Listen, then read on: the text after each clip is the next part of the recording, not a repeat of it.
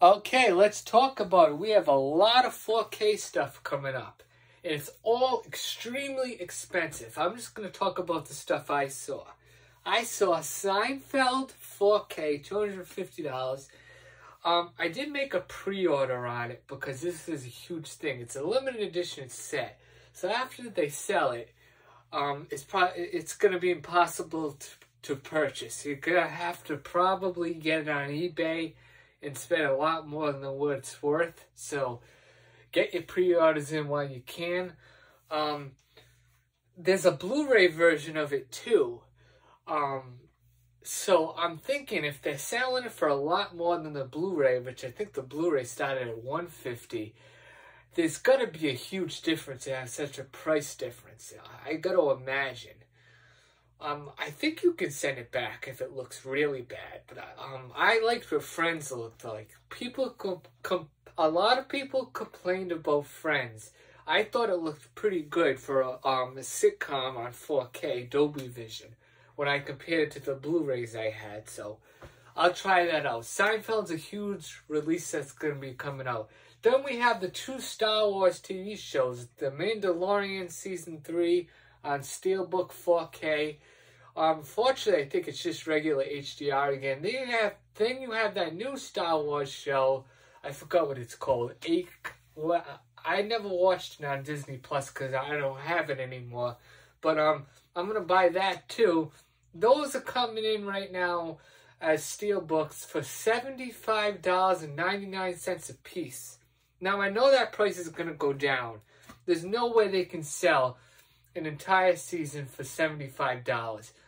Do you know how insulting that would be if you paid $75? I think it's just going to stay like that for a little while. You got a whole month that's probably going to go down to $45 or $50, but it's not going to be $75. That's outrageous. But 4K is not getting any cheaper. It's getting more expensive because nobody buys it. Someone made a comment in Amazon. I don't like this on Amazon, how Amazon allows you to comment on it. Forgive me. I told you that there's this huge stuttering problem I have now. On Amazon, you can comment on a product even if it did, I stuttered again, if it did not come out yet. I can't believe it. So it doesn't come out for 2 months, but you can leave a comment. It's bullshit. Someone left a comment and said,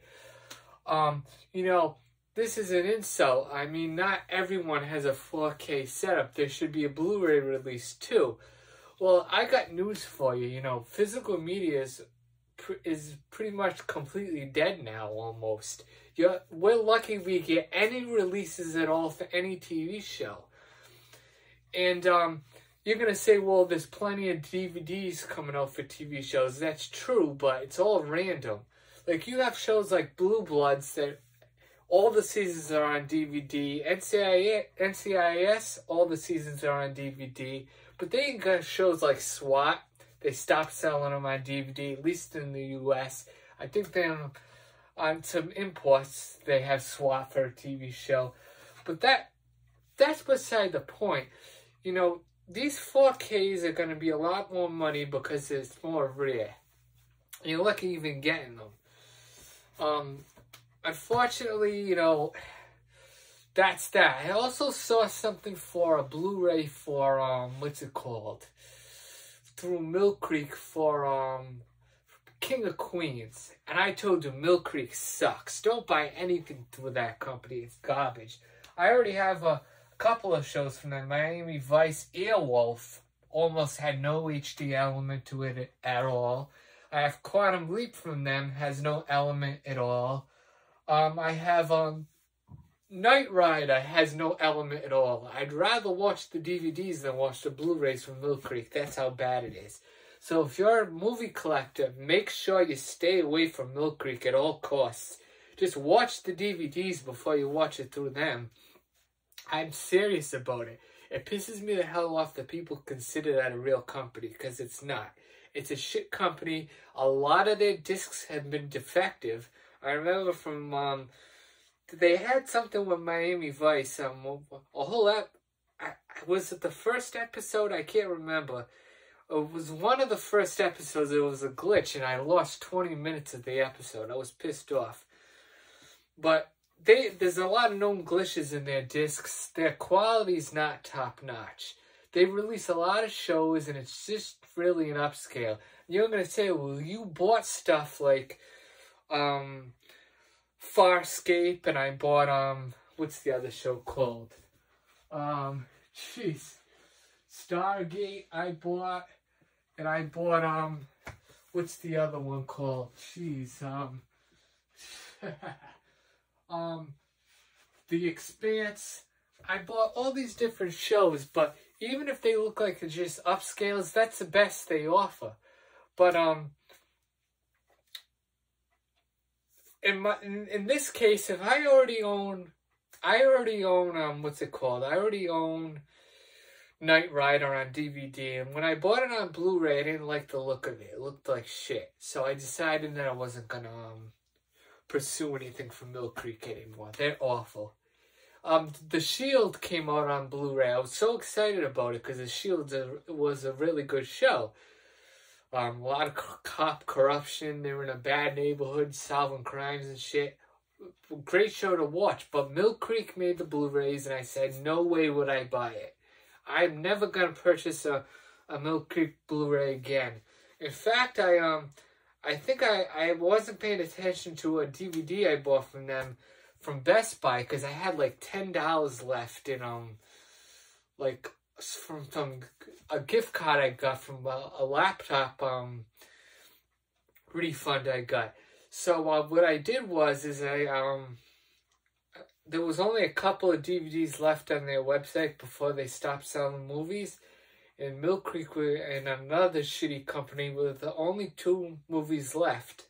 So those are the ones that I bought. And that was the end of it. So I'm just saying, you just don't want to waste your time with a company like Mill Creek.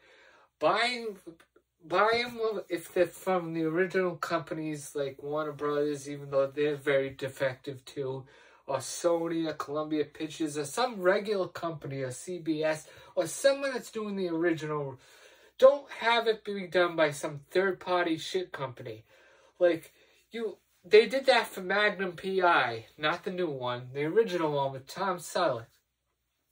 Yeah, Tom Selleck. The original Magnum P.I., that Blu-ray set was made by Mill Creek. Absolute dirt. Just buy the DVDs. In my opinion, for a lot of older shows, if you can't get it the right way, get the original DVD sets and just buy those and you'll be all set. Or you could buy the Mill Creek tapes and risk them freezing every 5 seconds. I can tell you, I've had, when it comes to brand new stuff, the only real problems I had with Blu-ray sets was Game of Thrones and what was it called? The Star Trek Next Generation Blu-rays. But they gave me replacement discs for those season 1, and I had to take back a few seasons too.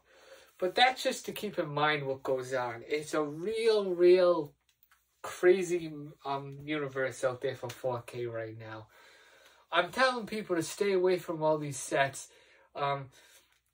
If you're buying for the first time, I think you're better off buying the DVDs too in some cases. Don't buy from Mill Creek. 4K's out of control right now. I don't know what advice to give people. It's an expensive hobby. You're gonna have to spend a lot of money. And I don't know what else to say. If you're gonna get 4K, you have to get something with Dolby Vision, I would think. Yes, Seinfeld's not in Dolby Vision, I don't think, but neither is the Star Wars Steelbook, but a lot of movies are going to be in Dolby Vision, and you're going to want that. So if you don't at least have a 4K television that's OLED, or at least one that has Dolby Vision that's worth, say, $600-700, it's not worth doing it. Don't go and buy a TV set that's $400 for 4K and start going buying all these crazy movies. It's not worth doing it unless you spend enough money on a good set. Alright, that's it. Bye-bye.